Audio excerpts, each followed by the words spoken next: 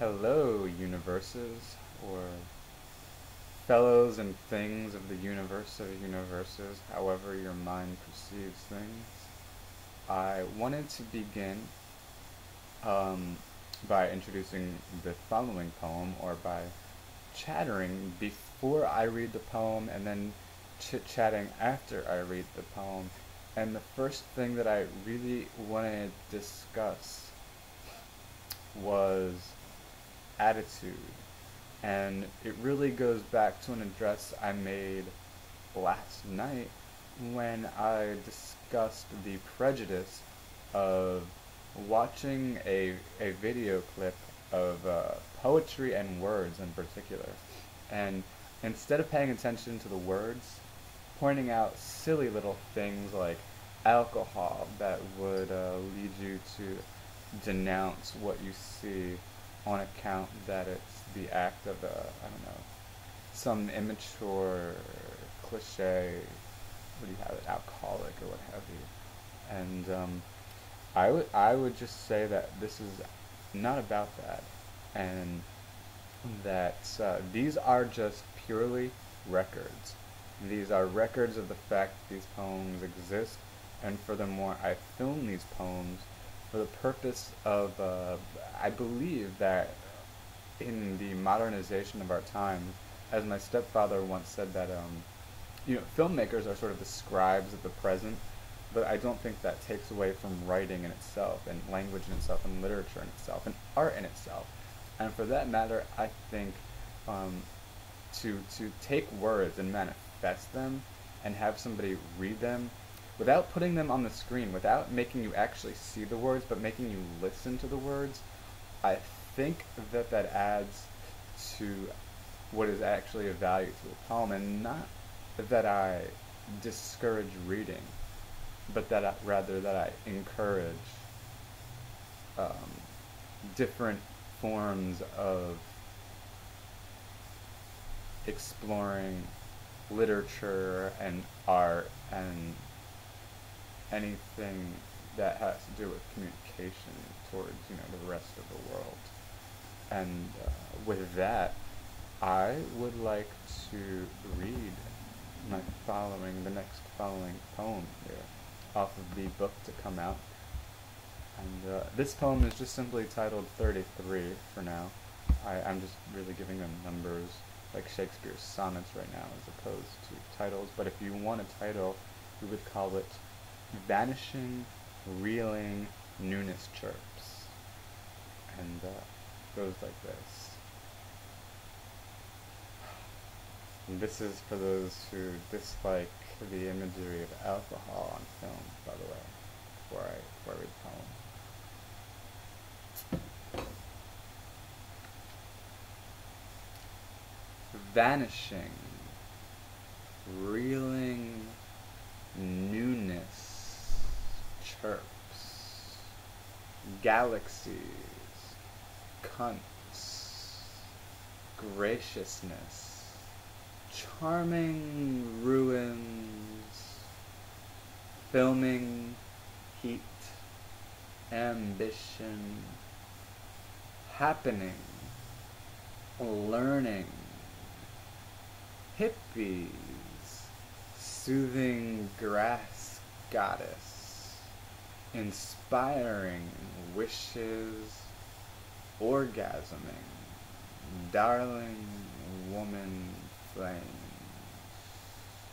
carnality, thrilling, thriving, spirituality, appreciation, luck, momentum, grinning hearts, sapphires, drifting fantasies, amazement miracles, stirring timelessness, savoring, lovers, strumming happiness, wind, dreaminess, ganja thoughts, paradise, filming, occurring, spectrum, dreams, breathing serenity, kindling, caring irises, saps, weeping, ocean waves, praying, tenderness, embracing, delights, chills, lingering, adorations, smoke, soaking, peace, beauty, enamoring wings, flutters. And that would conclude the poetry reading portion of tonight's address, tonight's discussion, if you will, tonight's thing to share. And I would like to conclude by talking a little bit about what I wrote, more stylistically than in particular. For I'd like to lead you to make your own of the particulars, but I would like to address the idea that poetry can come down to the fact that it's just an array of words. And the idea is that whoever the poet is chose to group, these random words together, and even if they are, absurd in their randomness, the human will, whosever it is, mine for example, grouped them together in whatever concoction it did. And this leads me to believe that there's actually an insight. There's actually an insight within what you can grasp out of that. Of course, I have to add that such consideration and contemplation would really only interest a truly intelligent, intellectual, wisdom-seeking creature, and that I absolutely lose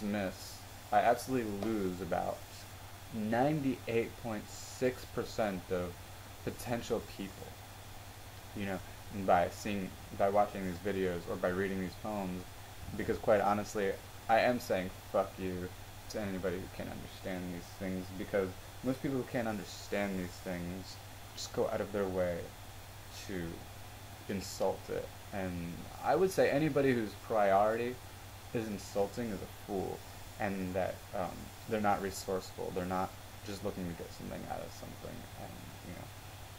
And furthermore,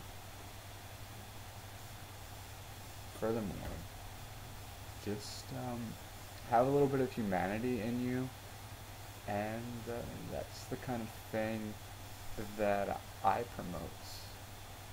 As for the content itself in the selected poem, you don't have to like it. I can give an infinite fuck less, because if it takes 2,000 years for one person to like it, I know that will happen. I believe that tomorrow somebody will like it, and I believe that damn it, I keep saying and this is what I'm talking about. This is the whole point to me of poetry and of what I write. It's consciousness of what you say and the effects of what you say. And so saying just makes me look like a fool or a bumbling drunk, I suppose, depending on who you are, or maybe it makes you think I'm just human and vernacular. It makes me love the quote Nietzsche in this book here. It's called Human Ought to Human, when Nietzsche really criticizes the perfectionist in thinking that we can somehow eradicate ourselves from moments of error and clumsiness, and that we can somehow, have moral perfection. And on the other hand, we shouldn't just be, spiritual, and that we shouldn't just, that we should just be virtuous, as opposed to, like devising these facts. It's really quite silly. Anyway, I have 10 seconds left on this video, so I want to say goodnight, peace out, I love you, you're my friends, we'll be talking soon.